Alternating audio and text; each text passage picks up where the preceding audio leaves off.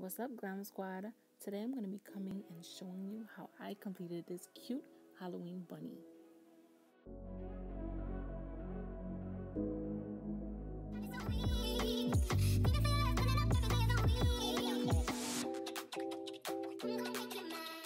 So the first thing I'm going to be using is a brown eyeliner. Yes, it said eyeliner.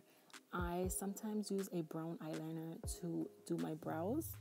I'm going to be doing short strokes until I get to the beginning of the brow.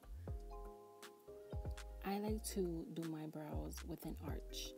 I also like to make them dark. It's your preference if you want to use a lighter, either a brow pencil or a gel liner. Once that is complete, I'm going to go ahead with a brown eyeshadow. Yes, instead of taking the gel liner all the way up and blending it, to me, it gives me a harsh line.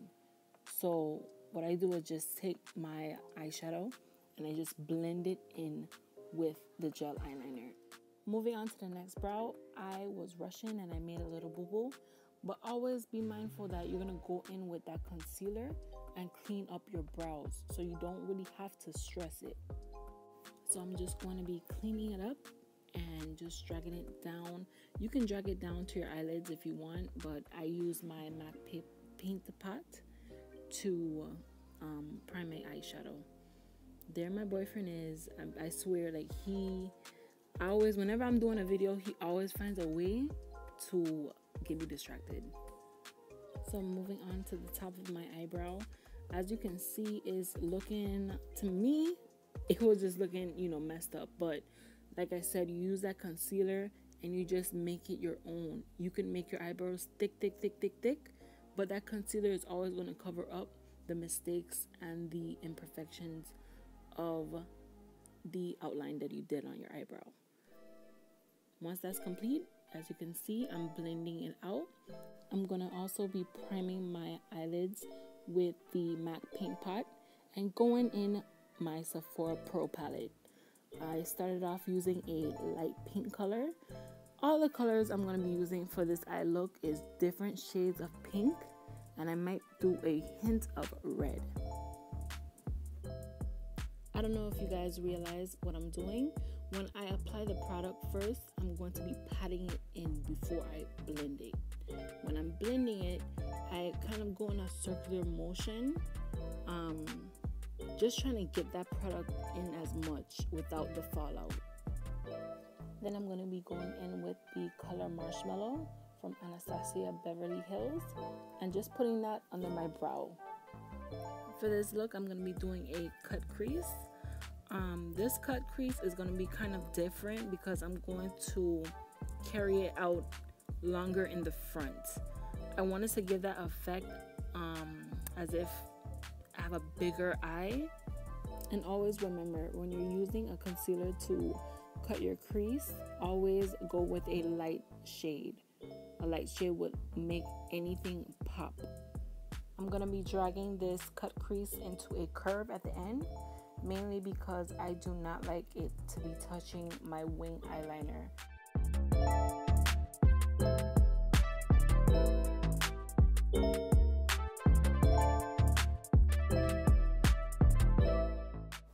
Next up, I'm going to be going back in my Huda palette and grabbing that red shade and just defining the cut crease more. I'm going to be applying the glitter primer and the glitter to my eyelids. With this glitter primer, you want to make sure that you do not apply it too thick because it will leave creases. Once the glitter has dried up, I then go ahead and put in the eyeliner. Moving on to the next eye, like I said, you always want to make sure that you pat your eyeshadow in. You never want to go and just drag it. That's going to cause major fallout. That's going to make you waste product. It's going to just make the look so harsh. You don't want any harsh lines. Whenever you're doing your eyeshadow, you do not want any harsh lines. You want it to be gradient and you want it to give it that effect that is fading. For those of you guys who has never done a full cut crease, you can always take your concealer and put it in the middle of your eyelid, look up, and that will be the perfect guideline.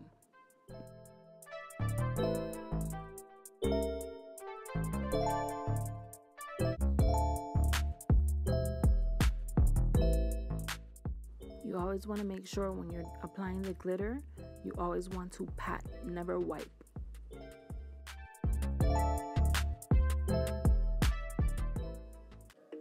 While applying the Fenty Beauty in color shade 370, I make sure that I don't apply too much because where I live is very humid and I do not like to have patchy makeup. And ladies, always remember, always pat your makeup foundation on, never wipe.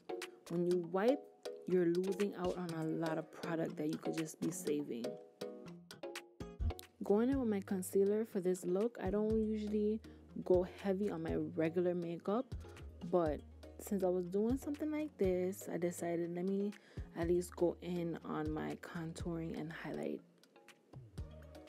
So right here you can see me contouring my forehead, my cheeks, dusting off that setting powder. I also brought down the pink to give it like a rabbit nose effect.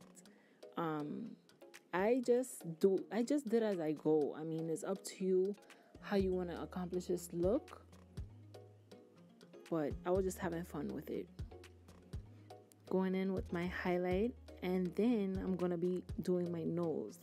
With my rabbit nose, I just used some pink eyeliner.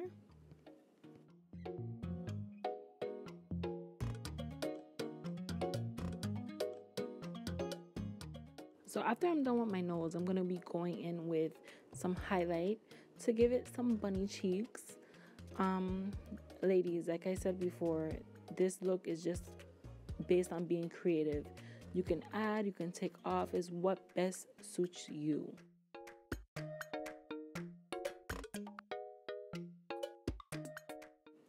After applying the lipstick, I'm going to go ahead and fix up my mouth and add a little bit of whiskers. I'm not sure if you ever seen a rabbit before, but their upper lip, it kind of splits. So I wanted to accomplish that effect. So just to enhance the eyes a little bit better, I added some white eyeliner and then added some more pink and clear lip gloss to the bottom lip.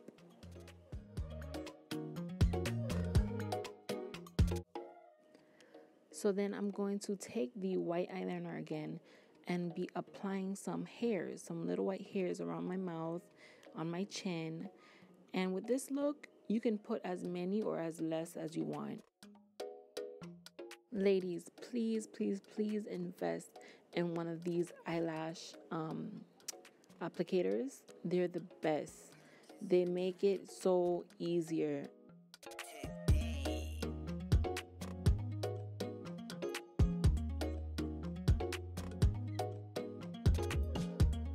To finish off this look, I then applied some white eyeshadow around my eyes and some pink eyeshadow around my whiskers.